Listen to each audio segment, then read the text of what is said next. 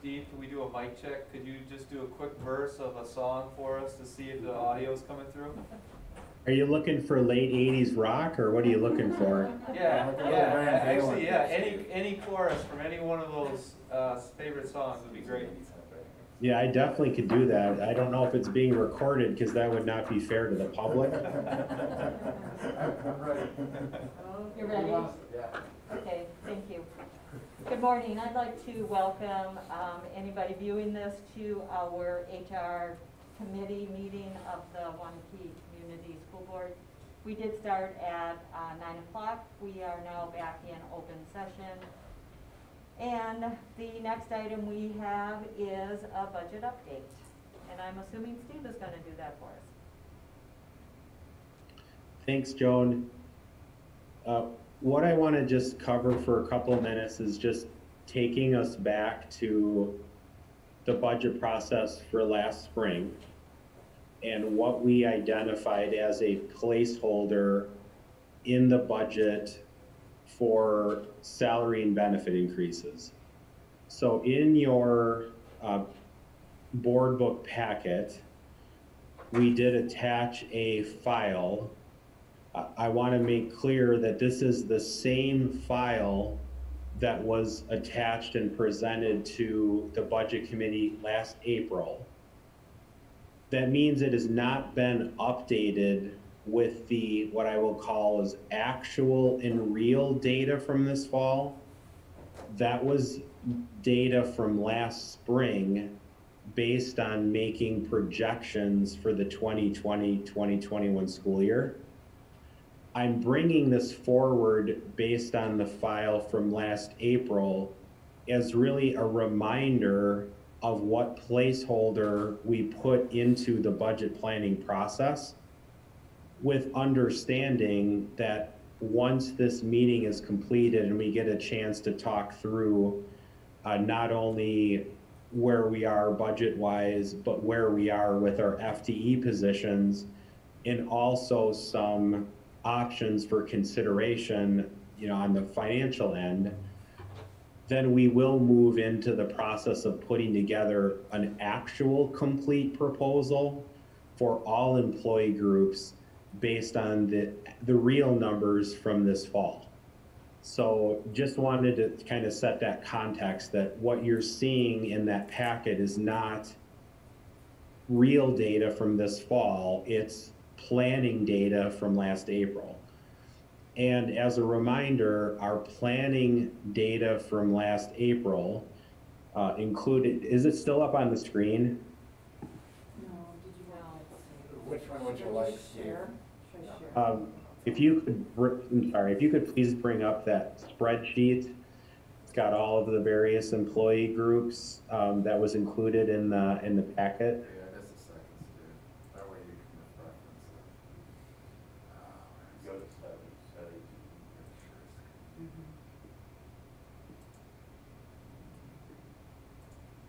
It was called April 2021. Yeah, we've got it up, Steve. They're trying to figure out a way to rotate it. The HR director uploaded it in a way so it's involves a crooked neck syndrome to read it. Oh, got it. Yep. Just let me know when you're ready. We're good. Okay. So this document in front of you was the placeholder piece, and just to remind ourselves of what we identified in there, it was the CPI as calculated to the amount possible on July 1st of 2020, the minimum points increase that's indicated in the teacher handbook, which is $600, and then an equivalent salary and benefit increase for members of the non-teaching staff. So that was just placed in there as a hold until we get to the fall. Now, as board members who have been through this in the past know, our goal has always been to have an improved situation financially when we get to the fall. And what I mean by that is historically, our student count has ended up a bit higher than what we had projected. Our number of open enrollment students in has ended a little bit higher than what we projected. We've typically have savings from staff retirement, resignations. And so our historical process has been getting to the fall and then hoping to do better than what we had identified in our budget process as a planning piece. As board members know, obviously we're in a very unusual situation financially in that when we got to the fall, our student count declined, our open enrollment out increased, and overall, our finances took a step backward compared to what we had projected.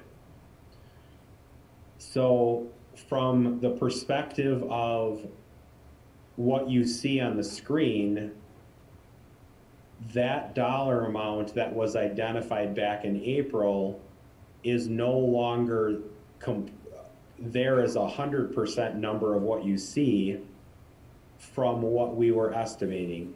The number has pulled back as our resources that we have available have pulled back from student count and other reasons.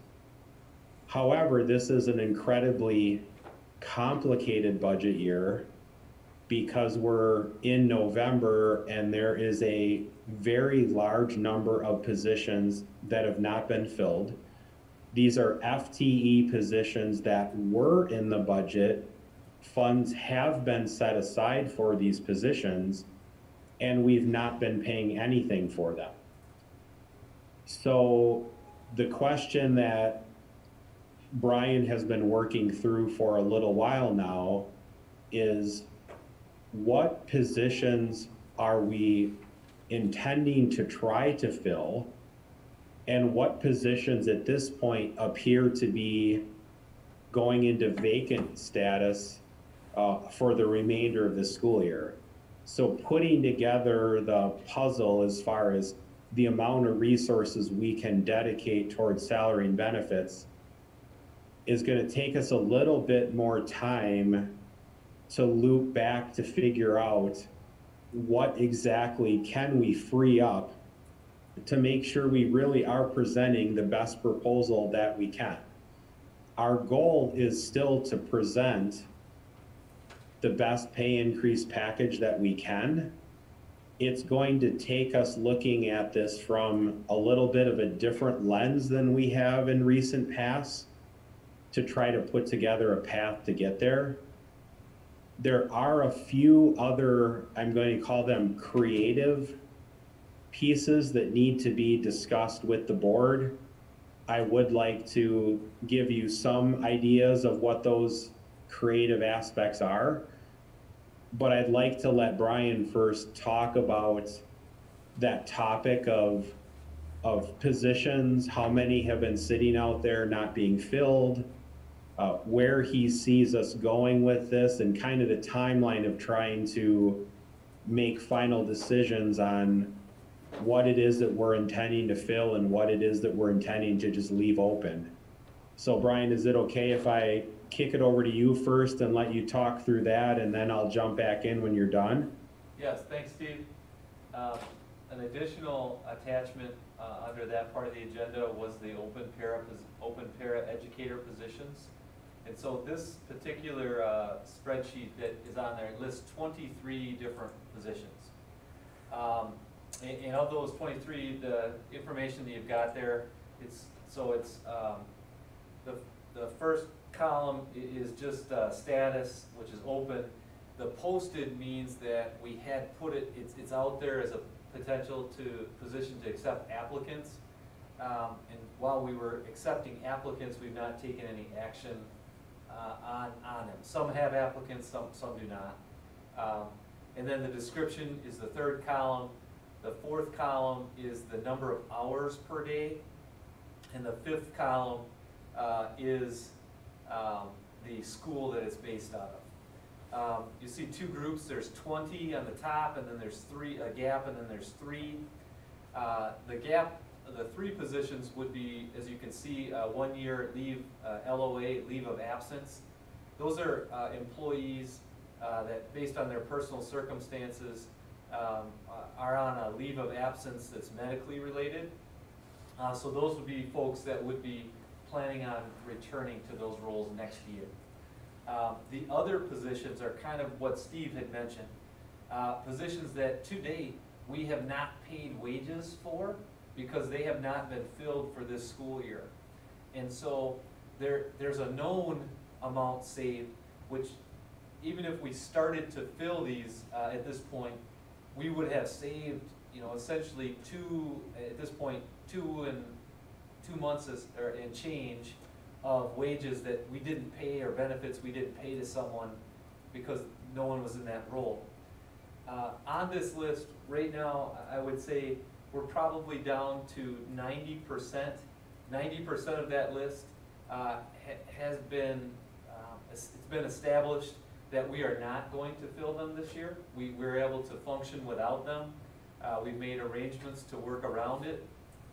That last 10%, I'm in discussion with several different buildings about how and when moving forward we need to look at these roles. And so as Steve had brought up the budget and the budget committee review and the board review of these items, prior to the budget committee meeting on November 16th, I will have finalized with the principals which roles we will be hiring or not hiring, and have a number from this sheet that we will be able to add back into the budget for compensation purposes. It's a very typical process that other districts use. That you look at openings first as an opportunity to boost compensation when you have budgets that are in difficult situations. We have a challenging situation, as Steve had brought up, about some of the things that are unique to this fall in terms of revenue loss for us. This is one way for us to gain some of that revenue loss back. And I'm not prepared at this time to say which ones are fully on the table or which ones are off, but we're at about 90% on that right now. Brian, can you just give an example of how the duties have been absorbed? Sure. I think part of it is that right now, when we're functioning in a hybrid, we have less students in a classroom at any given time. We're approximately 50% capacity in a classroom. And so when there are less students in the class, there is a need for less adult supports. Okay. So instead of, like for some of the special education support positions, if we were to have a full house, if you would, we would have multiple students with presenting needs that are going to need adult support with them, or adult check-ins throughout the day. Because only half of them are there at a time, or some are actually learning virtually, we need less supports at any moment. And so it would be similar in the regular education environment. It does mean that some of those duties are absorbed by other paraeducators. Some of those duties are would be absorbed by teachers, and then some of those duties are just not done because we're not doing certain things like recess or lunch. Right. Are we basing this budget on the idea that we will not be going back 100% at all in this budget? If we're talking about these positions and not filling these positions, yes, that would be part of that would be part of the consideration. Absolutely. If we were operating at full capacity, we would have less flexibility to eliminate positions. Yes, absolutely. Is there any concern that we set this budget this early in the year with the unknown of spring? I think we have to acknowledge, Joan, that certainly has to be a consideration. Do we have a backup plan if we need these people in spring? Well, Do we have the money closet? I have not found them, I've not found that closet yet, Uh-huh. but I'll keep looking for it. I would say that to a certain extent, we also have, the loss, the decreased number of students Yeah. does mean that some of these positions, even if we were operating at full capacity, some of these positions we would not need, because we do have less students in the district in total than we had last year. So we're just still guessing our way through this whole thing. Yes, Yeah, yes. yeah. So we have to face the fact, if we all come back at 100%, we're gonna have to find some money somewhere. That's an act, we will have a challenge at that time Okay.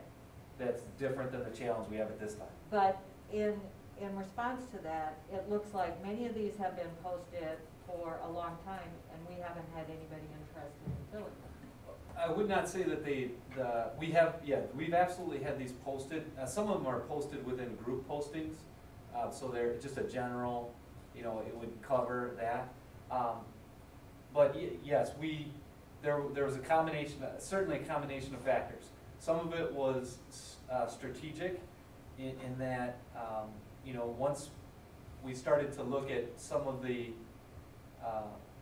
revenue losses that we had, at that point, we did put a hiring freeze on. And part of it was operational, that when we were looking at operating at less than capacity in a different way, we could function without them. And part of it was also that when we were at still a point where we would have hired, there wasn't people to hire. And so it's really, I'd say all three have combined. To this point, at this point, we're saying we're not filling purposefully, but that was not always the case.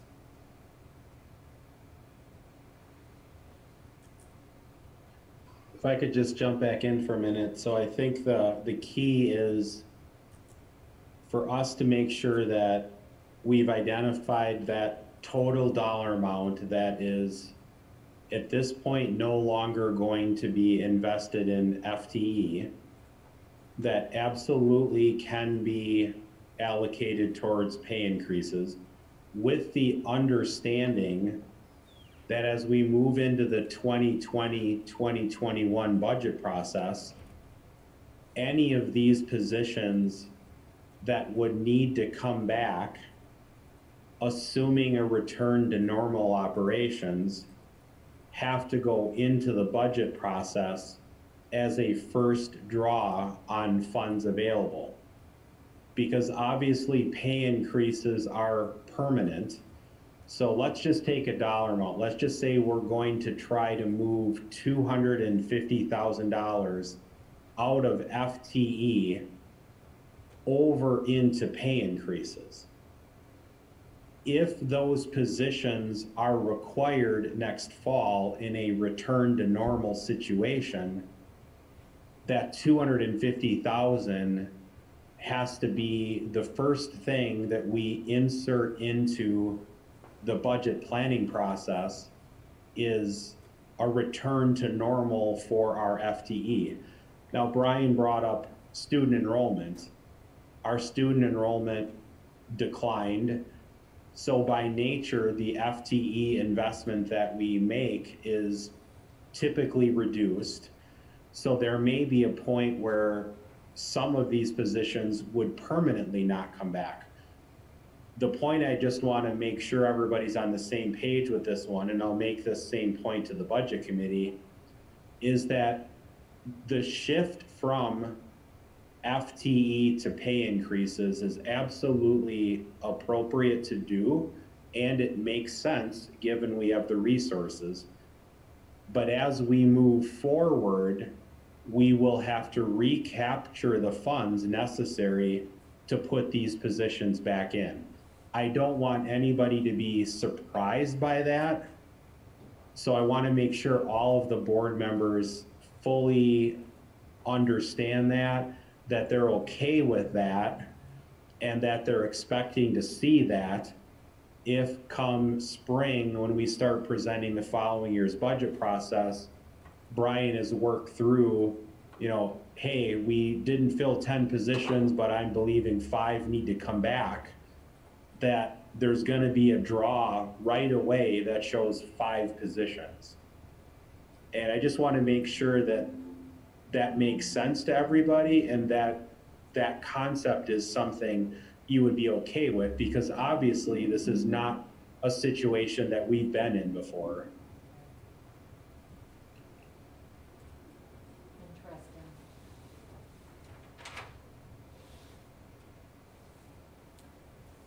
Okay, so, any other concerns about that budget? Okay, moving on to compensation increases. Couple aspects of that, I would say,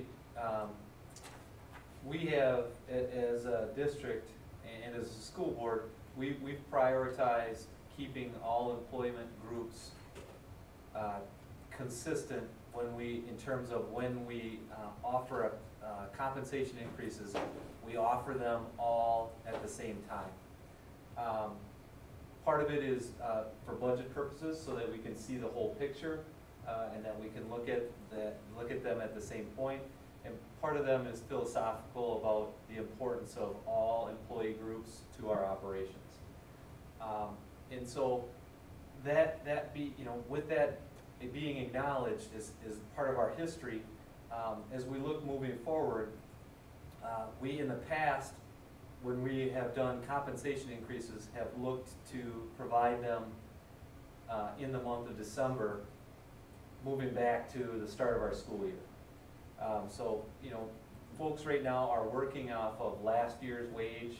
In the past, when we put a compensation increase package together, we would then go back to what their last year's wage was on July 1st and update it so that they would get what we call back pay. They would get back paid that wage increase amount in the month of December. Based on the timing that we had to follow as a district, which was related to some of the unique COVID expenses that we have had to cover. We needed to see how the referendum turned out, to see if we would be able to use the referendum to cover COVID-related expenses, because that would allow for us to even consider compensation increases because without the referendum for COVID, those COVID expenses would have to come out of our regular budget, and they would have really put us in a spot where we didn't have an opportunity to even consider compensation. Because that has happened, now we are aware of that. As we look at terms of timelines, which would involve negotiations with the teaching association, when they are recertified, if they recertify through their election, which is currently occurring, we're really looking at our first opportunity to have this full picture of information of all of our employee groups in the month of December, which means that because of the process of actually calculating the wages, benefits, and retirement that occurs within my office, we are not going to be able to provide any compensation back pay during the month of December. We would be looking at a delayed delivery of that into January. And so I think it's important that we kind of establish that and make sure we get that word out.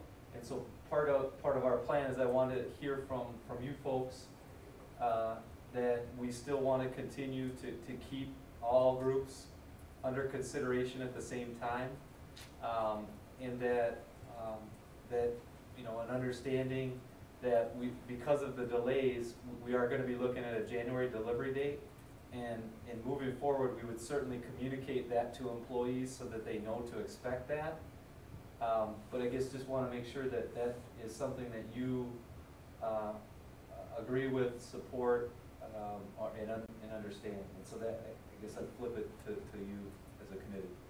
Yeah, it's, you know, it's an unusual year, and I know we like to get those increases out as soon as we can, but we did have to have information about the referendum, and the fact that our teachers are certifying a couple months late. I think it's important that we keep all our employee groups on the same timeline. I think it's easier for your office. It seems to be what we've done in the past, and it's unfortunate we have to make them wait, but I support that. I agree with Joe. It's an unusual year, so, but we want to stay as consistent as from year to year as we can, except for, you know, we have to look at that pay in January. Well, I think, I agree too. I think the other push is to help, to get the word out as to why this is happening, so that it's upfront, that they understand what's going on, and it's coming. And I think everybody's experienced a lot of pressure and extra duties and loss of things. Yeah, and I think we also need to recognize that the reason we wait for pay increases at this time of the year is to give the absolute maximum we can find. If we did this in July, we'd only guess, and it would probably be low. You know, I appreciate that we wait until we have all the information so we can give as much as we can. But, you know, it's just unfortunate it's late. I'm just a little hesitant when we've got some teacher listening sessions coming up. If we have the information out there to meet the questions that will come at us, or whoever's at listening sessions, so that we don't step on our own feet and misspeak what's gonna happen. And For your information, Brian, we're scheduling them for the week of the 16th primarily. Okay. The 16th, so that will be after the budget meeting, and maybe we can have a little, you know, fact sheet to share, because that will be an important thing that they will ask about. yeah, Sure. Yeah. Thanks for bringing that up. I think that's important that we kind of stay on the same page and Yeah. deliver accurate information. I'll work with Steve and Annie to create some communication that will both go out, we'll push out on a larger scale to all, and then share with the board for you guys to have that when you do your sessions. I Thank think you. be there with a blank sheet, say the wrong thing. Yeah. One other aspect of compensation increases I wanted to revisit with the committee was, last year, the HR committee tasked me with looking at a wage schedule for our hourly employees. And that was something that, it builds off of what we currently have, which is, we currently have a 5-year wage schedule for hourly employees, so that they can see where you will be at year 1, year 2, year 3, et cetera, on your anniversary date. After year 5, we have a maximum rate identified for the hourly employees, but we don't have a schedule of how they would get to that rate. And so what the HR committee last year supported, the board supported, was the idea of creating a schedule for hourly employees, so that they could see how do you go from a new employee to the hourly maximum for your pay scale. And so I did create that last year in working with a compensation consultant, Carlson Detman, to build that schedule out. It does involve, and it does have a cost to it, because what it will do is we'll take our employees from years 6 beyond and place them in the appropriate, place them appropriately. It will place, again, and it's a 15-year schedule, so that it will lay out year 1 to year 15 being the maximum rate of pay for that role. It will lay out employees and tell them how they can progress. It will then, but to do so, we have right now, I guess what the other topic that was related to this is that the schedule, while it was the 5-year schedule that we currently have is certainly very good to our early employees. The challenge is that it created wage compression because those folks moved more quickly through the 5 years. Anyone beyond year 6 and beyond only got general package increases. And so they moved, our more experienced employees moved more slowly through the scale, while our new employees moved more quickly. And so that created, as I said, wage compression, where some of our most experienced people were not making a lot more than folks that had only been here a few years or a shorter time. And so the schedule itself takes those experienced people based on their years within our organization and places them. And so even if there is no wage increase, if the package doesn't change, there would be a cost to do that, because right now we have experienced hourly employees that are working for a rate that's very close or somewhat close to the 5-year rate, and they should be much further out. And so I guess I wanted to circle back to the group. The cost of that right now, just the straight placement of our experienced employees, the cost for that is $80,000.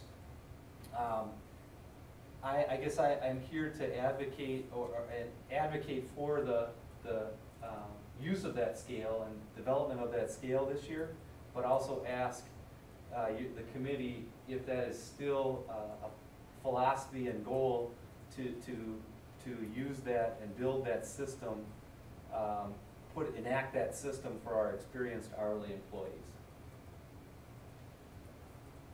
Well, I know that that's something we have been working on for many years, and it really goes back to Act 10, when some of our pay groups used to have kind of a longevity scale, and then we got rid of that for some reason. And so, a really great 15-year employee only got our 2% or 2.5%, that's all they ever got. They never got more. So I have been on this committee, and I respect and I advocate that we need to look out for those employees. We've lost really solid, valuable people because their pay kept skipping or slipping in comparison to other people in that position in other districts.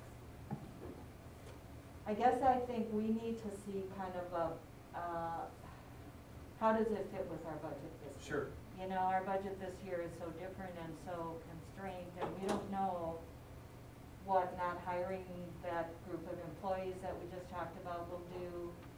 We don't know how many staff positions we can divert to our referendum, our COVID expenses, because we have staff members that were hired only because of the COVID year. Personally, I would love to support that, Brian. I guess I think we just need to see it in the mix of everything else. I would love to see our teaching staff get more than 600 points personally. I think this has been probably the most difficult year for them to do their job.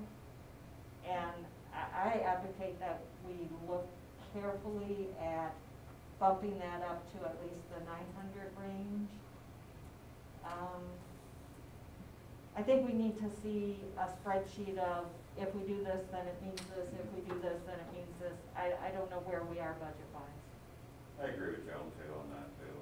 This is such a unique year, but I also agree with the philosophy of that scale. Yes. Because during the first 5 years, you're putting time and effort into training an individual, and if they last the 5 years, they're obviously a dedicated employee that we want to keep around.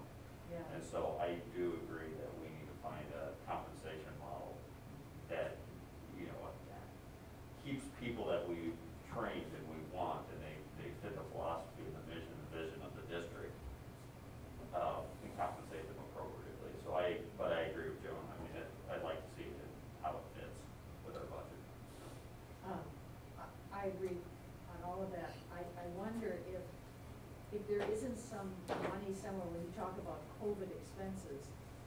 I think what the teachers have had to do to Yes. virtual, to pull together everything that they've had to do has been an extraordinary amount of work for everybody. It isn't like they had it planned like they've done every other year.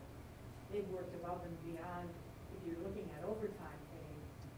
I wonder if there's any way we can get some COVID funds into that pot. I don't know. What I would say is absolutely, as we have always, as we've traditionally done, part of the benefit of looking at all employee groups together is we can really see how the interplay between different groups affects the total budget number. And absolutely, the wage schedule can be something that we fold into that, and I show you how that affects and what that does for the total budget picture. And in terms, just the one note, I acknowledge what you were saying, Judy. The only point I would minor tweak is educators, teachers, certified educators, while they put in additional time, I hesitate to use the word overtime because educators are not able to, there is no overtime for educators. It's within the FLSA, the Labor Standards Act, and so, but I Well, do not understand the overtime, essence, so but it's, yeah. not overtime, but you're looking at Sure, extended duties in the sense that you've been reading about how you have to clean your own room and all the things of prep that went into it. You also have to take care of the safety of your room. That's added responsibility. And so I don't know what you call it, but it seems like we need to acknowledge the extra duties that are put on everybody, really, but. Yeah, everybody, But you know, everybody, the so. administrators, everybody. Yeah. This has been one tough year. Yeah, and so maybe it can't be monetary, but it certainly needs to be appreciated. Like you say, the administrators are working. We're coming every Monday, but everybody's working. Yeah, you guys have to prepare for us to come. but yeah, absolutely, and we will follow our tradition where we're putting those forecasts together for all of you to review. You know, our committee, the HR committee, obviously works closely with the budget committee, which then advises the whole board, and so we will continue to put that information together and show you different ways that we can accomplish what you're asking us to try to accomplish. Thank you. Hey, Brian, Yes. Yes, sir. I couldn't really hear the board dialogue. Could you just quickly sum it up for me, what we're looking for? They would like us to put together a picture, Steve, of how the wage scale, the hourly wage scale, can play into the budgetary funds that we have available and the package that we put together. They also shared that they would like us to look at how can we use some of the COVID-related funds for acknowledging the additional COVID-related work that our regular recurring staff across the board are putting in to this very unique and challenging year. Okay, got it. So, Steve, when you put the budget together, will you peel out every position and all the extra time that would not have been there if it had been a normal year? Does that get peeled out and be compensated through the referendum? Like our additional second grade staff, our additional third grade staff? Yeah, so what we're currently working on is setting up all of the account numbers that we need to go with the additional resources that were approved by the public, and going really back all the way to July 1st and making sure that everything and anything that's related to COVID is pulled out of regular operational funds and moved over to the referendum funds. Okay. It's easier to do that on the non-salary and benefit side, but we have examples on the salary and benefit side. We've set up committees in the school buildings. Those were paid. Oh, yeah. As an example, we had we had psychologists in doing additional work. So yes, that is our intent, is to go through and capture all of that to move it from regular operational expenses to COVID related and connected to the referendum. Thank you. Steve, are you able to forecast due to the referendum, to a certain extent, what it looks like 5 years from now once that referendum ceases to exist? Yeah, that's a great question. So, as you know, back in August, initially, we put forward a concept of a recurring referendum. The board then asked us to go take a look at the concept of a non-recurring referendum. Either one would have been effective. We moved forward with a non-recurring piece. The most important thing we can do with the referendum that just passed is to make sure that we are always assigning one-time costs to the referendum funds.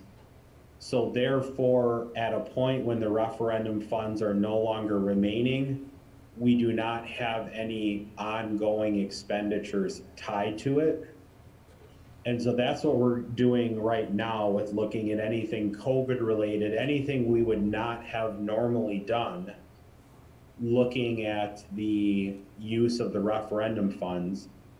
As we move into 21-22, examples of that are likely going to be if we continue to have a demand from parents asking for full-time virtual options, we're going to need to take a look at these referendum funds as options for paying for that, and especially analyzing whether or not this is going to be a new long-term approach, or is this just still parents needing some time to gain confidence in returning to a traditional school setting when we're past the period of generally accepted vaccination and being available to the entire public. So yeah, this is going to be something we're going to have ongoing conversations on, but making sure that we're always connecting the right type of expenses to the referendum money, so when we get into the future, we're not going to have that funding cliff happen. So does it make sense that we would not be using COVID funds for any type of salary increase? That would Yes, be that's, permanent? yes. Right. Yep, our goal on salary increases is going to be to find the long-term resources that go with it and to connect it. But to look at, again, freeing up, to Joan's point, funds that we've spent on COVID-related expenditures out of our regular operational budget, freeing those up instead for pay increases. And then on the referendum fund side, looking at all appropriate opportunities to move those COVID-related and one-time expenditures into that referendum fund. That puts us in a better position, both with dealing with COVID-related expenses and being able to free up funds for pay increases. Thanks. Thank you. Okay, where are we, Brian? Do you Teacher. have teacher compensation committee update? Yeah, so last year, a significant chunk of the year, a committee of teachers and administration were looking at the teacher salary system. We got to a point where we had built some conceptual, or built a conceptual idea of what it could be moving forward that coincided about when COVID changed everything for all. And so we paused our work at that point. We're reconvening with that group next week to see what our next steps are. And on the topic will be you know, kind of, we were at the point where we were going to start to seek out a larger, more global amount of feedback from the teaching group as a whole, to communicate with that committee, how we could do that in these times, but also discuss, is this still the appropriate time for us to be reviewing this? It is certainly a very important topic, but one that does have a lot of emotion and angst to it when we start to talk about a compensation system. And so to talk with that committee to get their sense of, is it work that we should continue moving forward at this time? Is this work that we should pause and revisit when things have stabilized? And so that discussion and those next steps will be marked out kind of starting next week, and I will share where we're at as we're moving forward with that with this committee as well. How long is that committee? I would say we're approximately a dozen, I think is, and so it's about a 50-50 teacher to admin. Or actually, I think there might be more teachers than there are admin, but it's very close.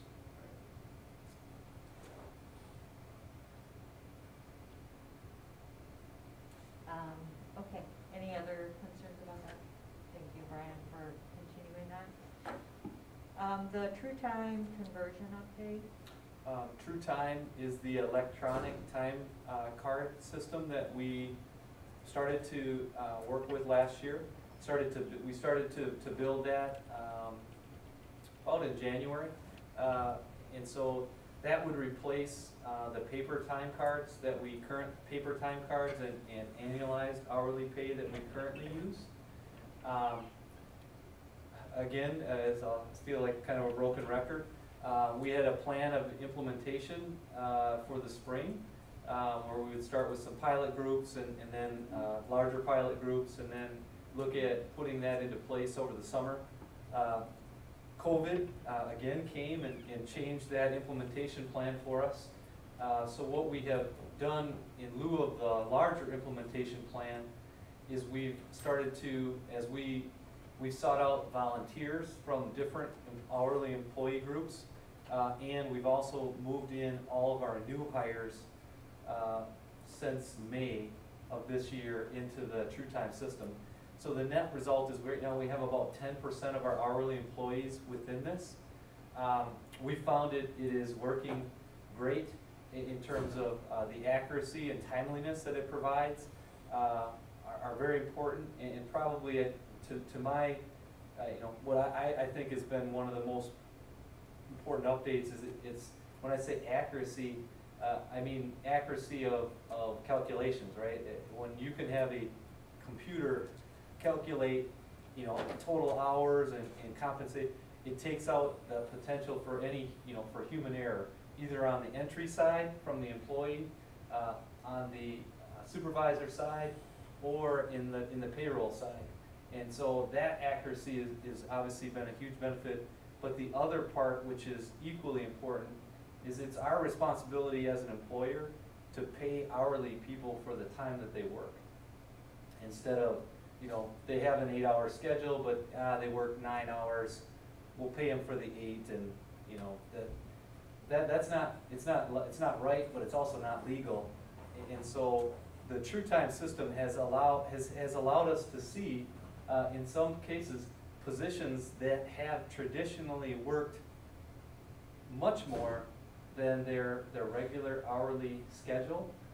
We're now paying them accurately, but we've also gotten into the point where we can start to talk and have good conversations about what should this position look like moving forward? Which duties belong here? Does it need more, et cetera? And that's been, I think, a really important legal part of the accuracy moving forward. As we look into the future, our goal is to transition all of our hourly employees to this system. But we want to do it at the start of a school year, because there's one really important aspect to this, is that when we currently annualize pay, which means that if you're an hourly worker, And you're expected to work 8 hours a day, 188 years, 188 days out of the year. We take the number of hours that is, the wage rate that you're at, divide it out over the number of payrolls, and we start paying you the first payroll that occurs after you're active in the school year. What that also means is that we're in essence paying people for hours that they've not yet worked. So we're prepaying employees. And so the part that is sticky about this conversion is that it will involve you will work, all employees will work for 2 weeks, submit their hours, work for 2 more weeks, and then they will be paid at the end of that pay period for the first 2 weeks of pay. So there will be a 2-week gap in pay for folks, which is well in the bounds of legal, and it's more accurate, but it is a very significant financial aspect. Budgeting. And so what we want, and that's the reason why I want to kind of make sure that we remain committed to it as a HR committee, as a board, as a district, because part of the plan is that we're going to give employees at minimum 6 month advance notice that this will start on July 1st of 2021. Plan accordingly, and I would also see that we could loop that communication in to back pay time to let them know that this could, this back pay money could be budgeted or forecasted for that purpose. But just to make sure we want people to know and see this coming from way out onto the horizon so that it doesn't capture or put anybody into a bad position. So it may delay payment, the first payment for 2 weeks, but it extends it on the other end. Yeah, absolutely. After that, I mean, folks will. Once you get going. Yeah, once you're in, the only time that there is a 2-week gap is upon institution. After that, you're on a regular 2-week schedule as if you always had been. But it is that initial implementation, there is a gap. Yeah. And So how are the employees that will be on that system receiving that information now? I mean, I So- assume they know it's coming. So with the folks that are already doing it, or the folks that are not yet converted over to it? Oh, well, kind of both. I So mean, do they know that? the folks that we new hire, we communicate that to, and to be honest, that's the way it works.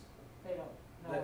That's the way it works almost everywhere for hourly employees. Before you get paid. You Right. put in the hours before you get paid, and so we are, when we were investigating this, we're very late to the electronic timekeeping game. This is not a new, we're not even near the cutting edge, like the cutting edge is. Years ago.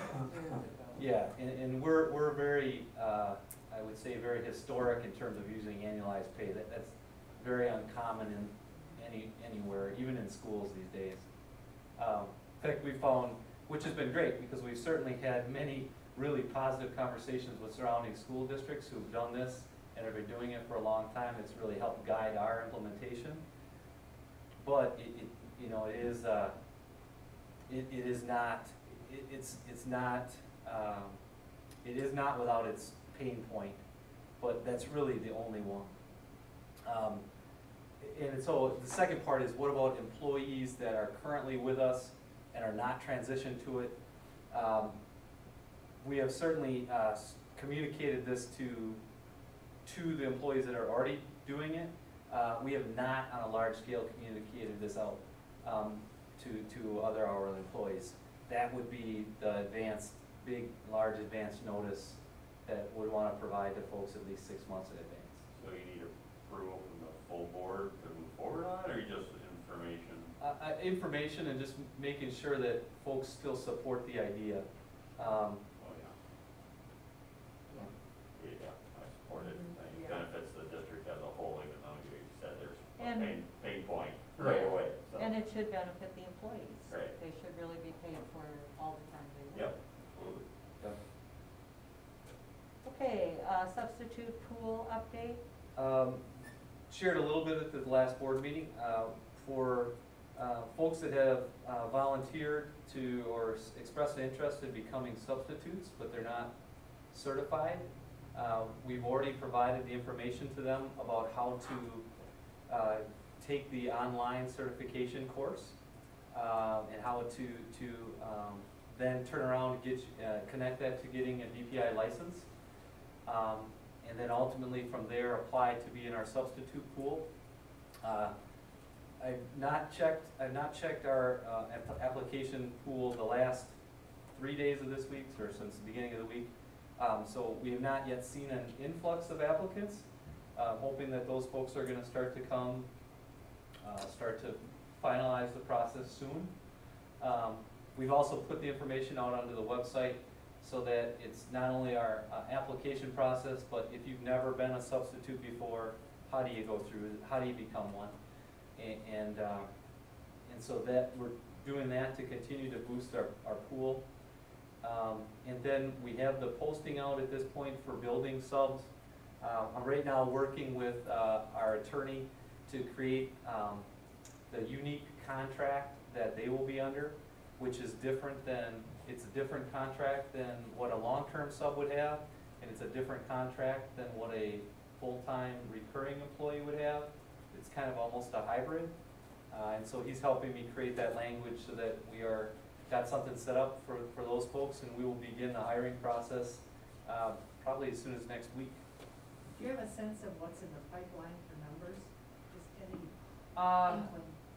There's been interest, I would say. There's been interest in that. I think what I've seen is some of our best, and when I say our best substitutes, the folks that we can count on to take a lot of our work, have expressed an interest in those roles as well.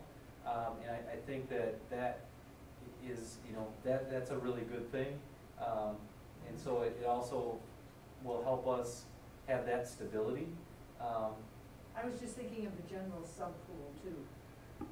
Our sub, it's not, our sub pool has not been increasing, which is not terribly uncommon.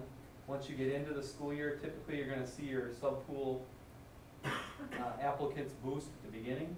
And then you're gonna kinda see that mid-year when college students graduate, mid-year and they're looking for positions. You'll see a boost at those 2 times, and then they're pretty slow otherwise. We didn't, we didn't get it was a little smaller than normal in the fall. I just wondered if we had any response from the number of parents who said they'd be interested in helping. Not yet. Okay. Not yet. Hopeful that will start soon. Brian, the teachers who took the FFCA leave, was that for 10 or 12 weeks? It's up to 12 weeks. So we're starting to see those folks coming back this month and in December, early December. And then, can anybody apply for that now? I know it expires. Yep, it's, right now it does expire on December 31st. It will take an act of Congress to extend it. Anyone can apply up to that date to use it. In fact, just last week had an employee whose family circumstances changed, applied to start at that point. But then they have to be back at the end of the year, or do they get to run the whole 12 weeks? If anyone would be starting at this point, they would not have 60 days worth of time. Okay. When the December 31st ends, it's been communicated to them that they will need to return to school, which would be our first day is after winter break is January 4th. And so it's been communicated to them that they need to plan on return. All right, thank you. I guess our last item is request for unpaid leave of absence. And kind of that last discussion actually folds into this one a little bit. We've had, I would say, a combination of two different situations have started to approach me to ask what their options are. We've had a small number of folks that are on FFCRA leave have asked, have said, my family circumstances haven't changed. You know, my children, their school district is still virtual, or, and they're not able to go back. What are my options going forward? And I've also heard from some employees at the 512 level who have said, I could see this coming. What are my options if I'm not comfortable continuing to work during this time? Or others saying, I need to take care of my family, my children. And the reason I asked about unpaid leaves of absence is that there is a provision in the teacher handbook for unpaid leave that can be given to teaching staff at the discretion of myself, the human resources role, director of human resources. In the past it was Randy. We transitioned it over the summer. It has never been used for long-term unpaid leave. It's always been a short-term circumstances, maybe days, maybe a week. But the language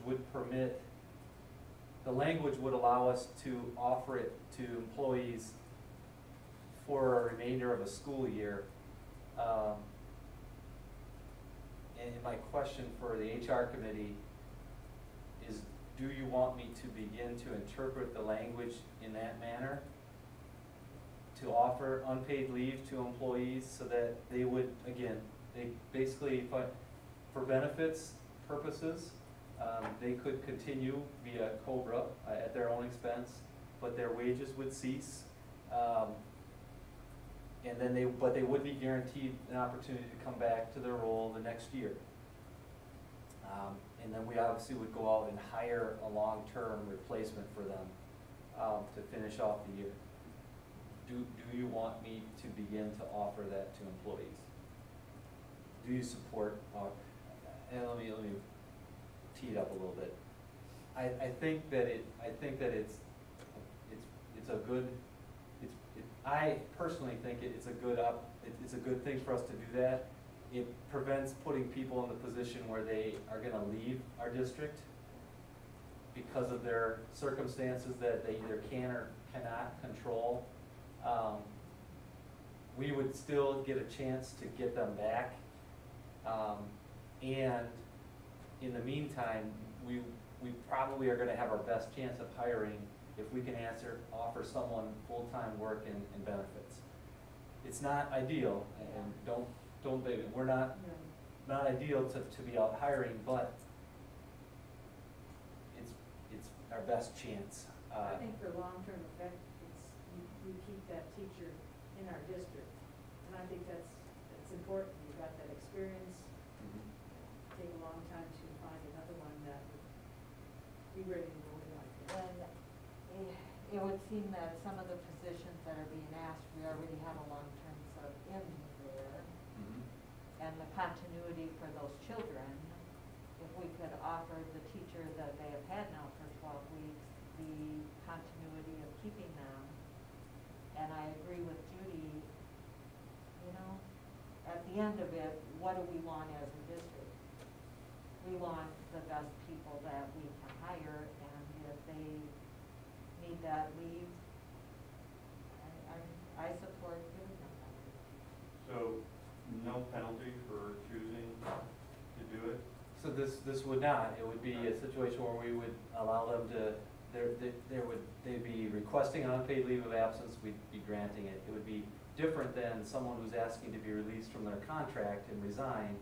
That we do have a liquidated damages provision in there. These folks would not. There would be no cost to them. And it's currently in the handbook. It does exist in the handbook. It's just never been interpreted to be this length of time. It's always been short increments. And the language doesn't say that. It just, that's been practice.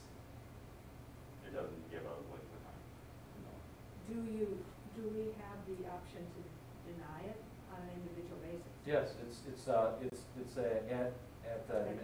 the administration's discretion, so. That's what it's been in the past. Yep. And so it's continues to be that. Yep. And you're just asking us to encourage you to say, go ahead and grant it. I guess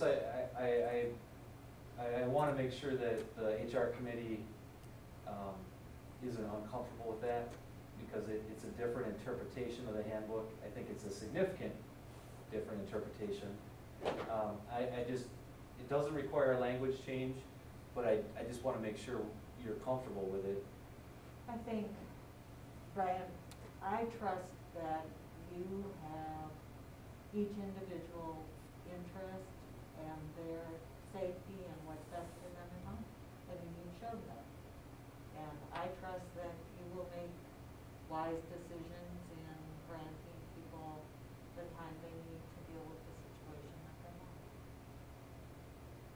Yeah, I mean, I have nothing against it, I just wanted to make sure it was in the handbook. Mhm. And that I definitely don't want to take anything away that's already in writing and, you know, but it may be something that when we do after the school year, or whatever policy comes back up, you know, clarify, maybe. Sure. But I agree, there's a discretion, I think it sort of feels like we've micromanaged a little bit, but I think it's just because we've met so much as a full board. Yeah. You know, I trust our administration has been doing the right things. I know the compassion that you guys have in both students and staff. So I have nothing against it. I believe in your interpretation of it, and feel free to use as needed. Okay, I appreciate that, thank you. Okay, we're down to the bottom. So are you ready to adjourn now? I am, I think. Steve, are you ready to adjourn? Absolutely. Okay, motion to adjourn. I say we should adjourn.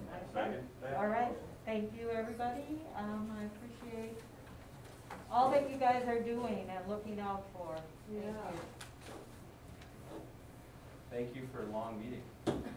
Sticking with us. Are you ready to be off, Steve? Or did you need to talk to somebody? I'm good, thank you. All right.